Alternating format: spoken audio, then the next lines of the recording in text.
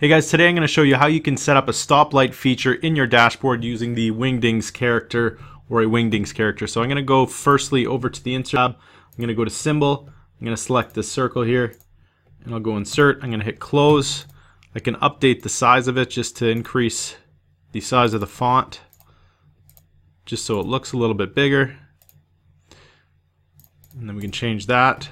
And then from here, what we'll now do is go over to the conditional formatting screen. I'm going to go to New Rule. I'm going to go to Use a Formula.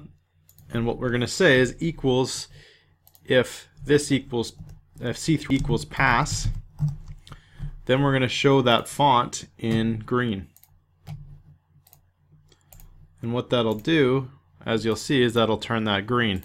If we were to go to failed, for example, it's just going to go back to the same color. So if I'll go to create a new rule again, and we'll say the same thing, equals, in this case if it equals failed, it's going to be a font of red.